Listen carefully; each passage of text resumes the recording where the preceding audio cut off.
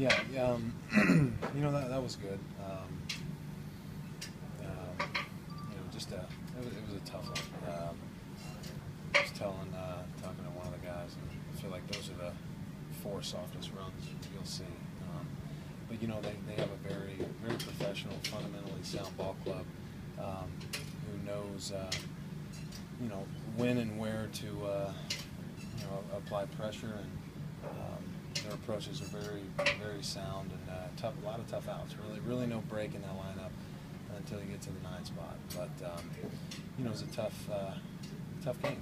They were able to kind of nickel and dime us there. And that really good at bat by Sandoval in an 0-2 count, fighting off a really quality breaking ball and finding that hole there in the shallow left. So not a ton of damage, just right place at the right time. The way Hudson was pitching, there really wasn't a lot of margin. Yeah, and he's always good.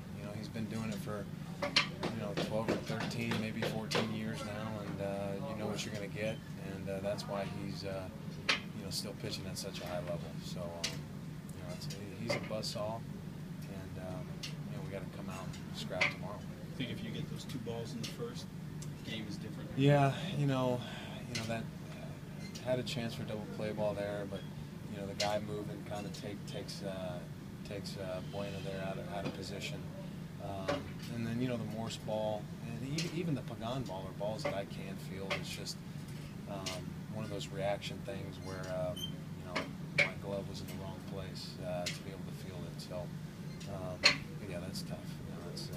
It's hard to second guess something like that. We'll just get them next time.